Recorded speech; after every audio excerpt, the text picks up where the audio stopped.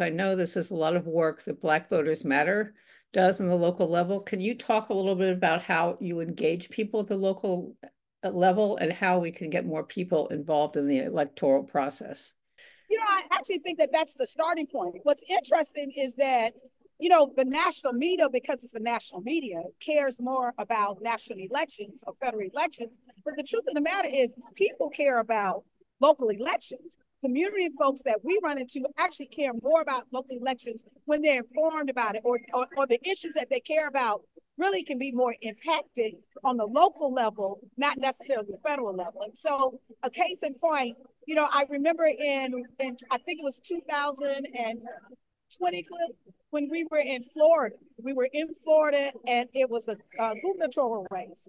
And we were in the Panhandle. We were talking about this governor's race that was coming up. That was this hot contested race. That was a race with DeSantis and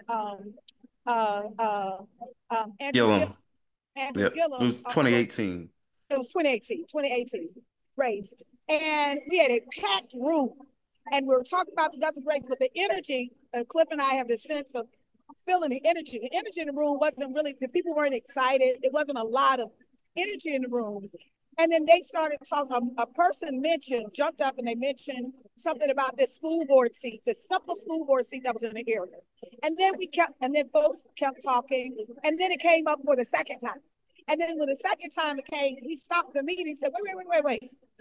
It seems like the energy in the room is around this local race. Tell us about this local race. And as they begin to tell us about the local race, the entire energy in the room shifted. It was about this school board seat, this one school board seat in the district there. It changed the entire dynamics. What has been our experience is that part of what happens is that local candidates don't have the kind of war chest or the kind of resources that larger candidates have. So oftentimes they're unable to do the outreach. But when you really tap into the energy and really around the issues that people care about, and you can connect them to what a school board member does, or understanding what a county commissioner, or what power does a DA have, what you find is that people are actually more concerned about those issues and can become more engaged if they're invested in.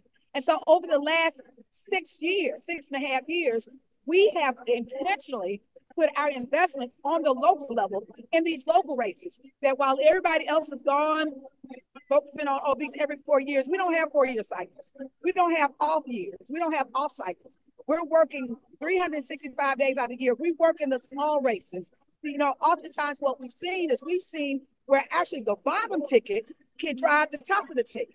There's this idea that the top of the ticket actually impacts the bottom of the ticket, and it can in certain circumstances. But we've actually seen where there has been votes, literally, you've seen an undercount at the top of the ticket, depending on if that candidate has an investment.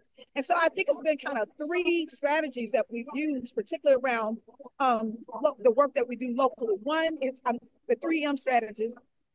We use money, that we've invested money on the ground directly to groups. Most of the groups that we give an investment to, from 10,000 to 15,000, it can pay for vans, it can pay for information, it can pay for a texting campaign. But what we do is we invest in local communities because they're on the front lines. The second thing is really about supporting movement infrastructure, that oftentimes we actually support the coalition so that there's almost like a coordinated campaign, that they're working together and decide on what's important for them.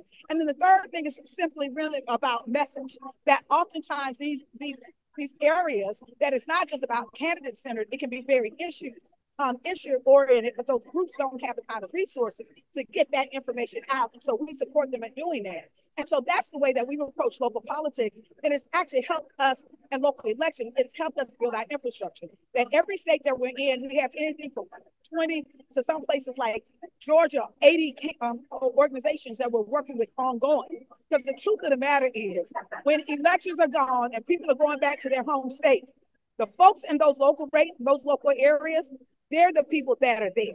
And so it is really important that we're empowering local communities, and that's our first line of defense. Our first line of defense is not national. We're national in scope because geographically that's our footprint. But our strategy has always been to actually strengthen the base of local organizations that are frontline groups doing the work.